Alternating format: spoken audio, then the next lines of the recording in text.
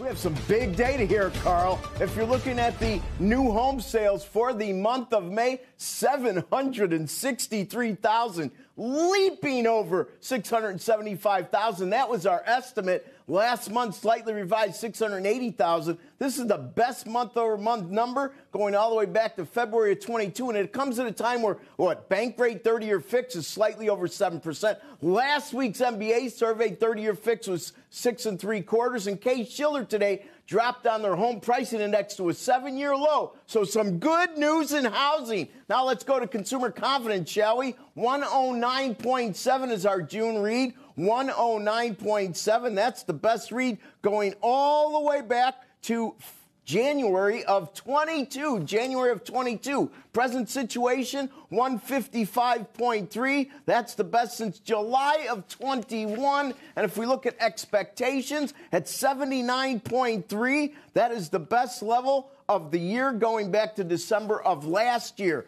Now for some not so good news, Fed Manufacturing Index at -7 is the sixth consecutive negative month-over-month change, and on the service side for the Richmond Fed, the 16th negative consecutive month in a row at -12. Now, for more on new home sales, big leap, let's go to Diana Olick. Diana?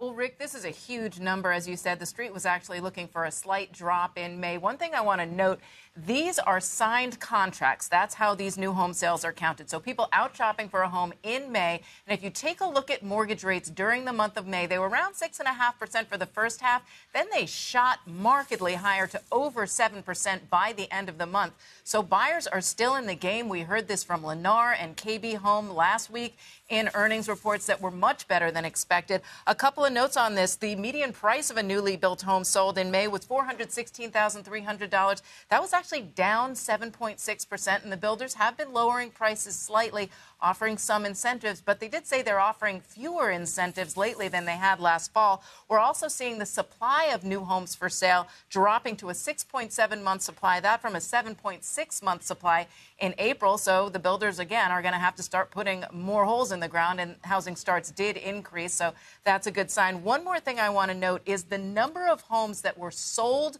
but haven't been started yet has jumped really sharply, which just gives that long runway for the builders ahead. That's why you're seeing the stocks up as high as they are, because given the demand in the market now, the incredibly low supply of existing homes for sale, this is why the builders are reaping the benefits of it. And you see it right here. Despite the higher mortgage rates, buyers are still in the game. Carl?